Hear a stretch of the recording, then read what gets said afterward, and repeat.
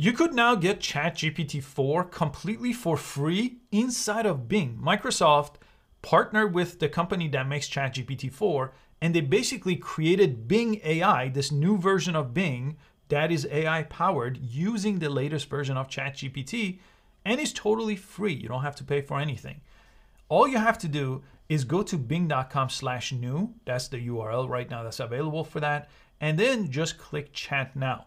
The only thing is you have to use Microsoft Edge. That's the browser that you have to download. So it's going to ask you to download it. And it's not just for Windows. You could get it on Mac, and they have an iOS and Android version of it too.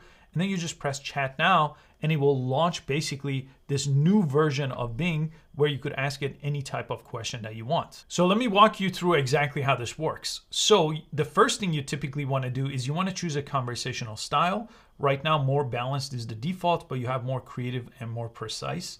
And then right over here, you could ask it any question that you want. So I'm going to come up here and type any question. So create me a budget. And then unlike ChatGPT, it basically turns it into a search-based question, but it still answers you in the chat format. So you still get a nice chat format. It's gonna kind of give you an outline. If you've used ChatGPT, this is gonna look familiar to you. And then you could ask a follow-up question. But the cool thing is, it gives you ideas on what to ask to follow up this conversation.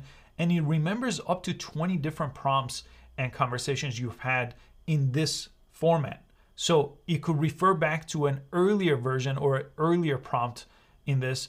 Anytime you decide you're done with this conversation, instead of continuing, you should click New Topic right here. And this icon basically refreshes this page and creates a new prompt right here that you could start with. So if I press this, I'm gonna start brand new without anything from before. If I scroll down, by the way, it brings me to just a regular Microsoft Bing here where I could ask it anything, the typical search engine that you may have used. This is again similar to Google. And then anytime I could click this icon over here too and open this version of it too, right on the side, which is a chat option over here, just like I showed you. But it also has a compose option. The compose option is really cool because it can actually draft entire blog posts, emails, paragraphs. You could see I've already done one here. And you could decide how long you want it. So this one was a Medium blog post that he wrote for me that I could just copy from here and post to my website. So really, really useful option over here. And then I'm gonna go ahead and close this. Anytime you could scroll back up here. If you see over here, I have search, and now I have the AI chat, and I could go between the two anytime I want. So the chatbot is up here. And if you're not sure exactly what to ask it, you could start with any type of a prompt, and then it's going to give you those different options. So if I wanted to ask it something like, can you help me start a business? It's going to do a quick search. It's going to give me a step-by-step guide on what to do. And typically with other chatbots like ChatGPT, a lot of times I don't know how to follow up. So one of the things I like about Bing is the ability to get options for a follow-up question. So maybe I could just click a follow-up rather than think of what I'm going to say next to learn more about this topic.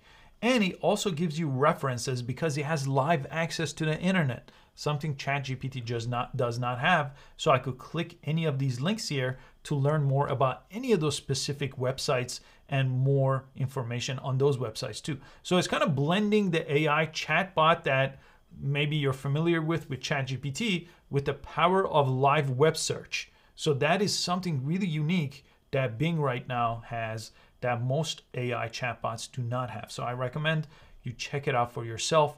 And if you want to test it out for your iPhone or Android, I recently made a video about that as well that I'll link here so you can watch that next. I hope you found this useful. I'll see you next time.